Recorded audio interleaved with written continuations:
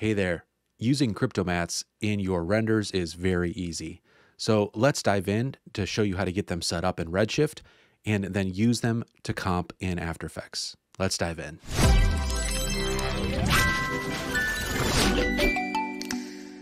So here's a simple scene I have set up from my Patreon tutorial series.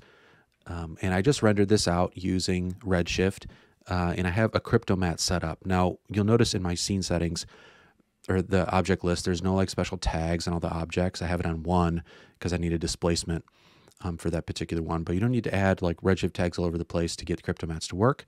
All you have to do is go into your render settings. Make sure you don't need to have multi-pass image selected. If you have other AOVs, you might want that.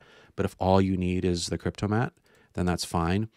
You go into the Redshift options, go to AOVs, make sure you have, if you want to change the compression settings for your EXR files, you can change this to multi-part EXR, and then select DWAA from the options list. But let's open up my AOV manager, and you'll notice I just have the one Cryptomatte layer. Now, if we delete this and start over, you'll find this on the right hand or the left hand side. And you can just double click to add it. Since we don't need the multi-pass output, EXR or Cryptomattes don't output to a multi-pass EXR. So you just want to uncheck that from the list there. And then if you look at the settings for this, you could leave it at default as 6, although the file size for your Cryptomatte might get pretty big.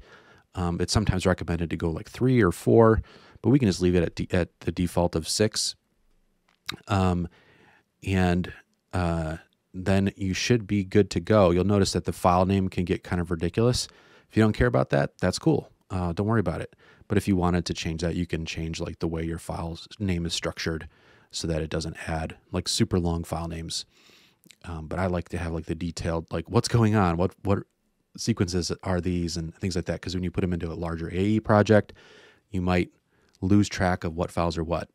If it's just like Cryptomatte, then you just know which Cryptomatte and which frame it is, etc. So I leave that default personally. So let's now move into After Effects with this project and see how Cryptomattes work.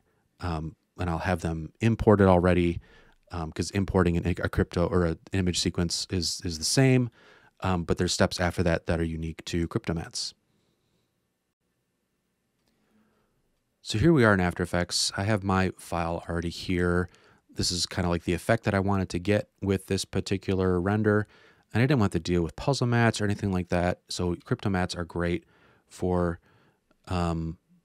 getting your transparency layer, and it looks great. Like I rendered this at a pretty low resolution, but the masking is perfect with the Cryptomatte. You can see there's no real like halo going on, and it looks really nice.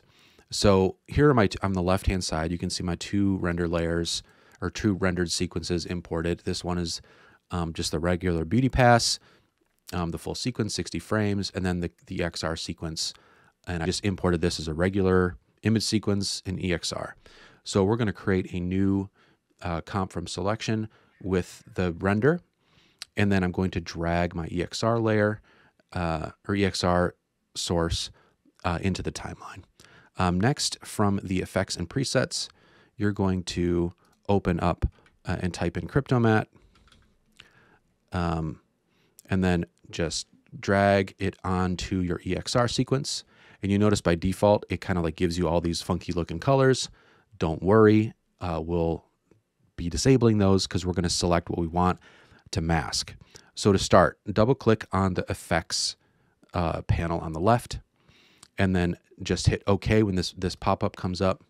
And then right after you do that, hold down Shift, and then right click on the things you want to be your track mat. So I just select the background, and you'll notice it turns that all white. Once you have your selection done, in the left-hand side in the effects panel, select matte only, and then it will convert it to a black and white, which you can then use as your mask. So let's say I wanted this layer to have a background and a foreground element. I would duplicate this and then set a track matte for the top, So if we turn this off and then we invert the matte, you kind of see what's happening here. And I believe it should be working just like we want. So if we were to put stuff underneath, let's say we have our text and we want to make the text mask out. And I had this, I think, is bold. Text selection and AE leaves something to be desired, I believe. All right, so there we are there. I'm gonna make this bigger because we want it to be kind of like, we want it to be masked out a little bit behind our render. So we're gonna put this behind our render. And you'll notice it doesn't work right away. Sometimes you have to invert. What's going on here? Can I invert this? Cryptomatte. Yeah, there we go. So now the mask is inverted, and I have it set to Cryptomatte. So that's how it's working. It looks great. And now we have our text masked behind our layer. And you can see that there's no kind of halo going on, and it'll work perfectly. So that's kind of like the intro to these Cryptomattes. You could do a lot of cool things with them. Obviously, I did some more steps to get to something like this, where I have like the background inset so that I can have a cool design there going. But that's the basic workflow for getting Cryptomattes together in After Effects. Let me know what you think in the comments, and I look forward to seeing you in the next video. Have a good day.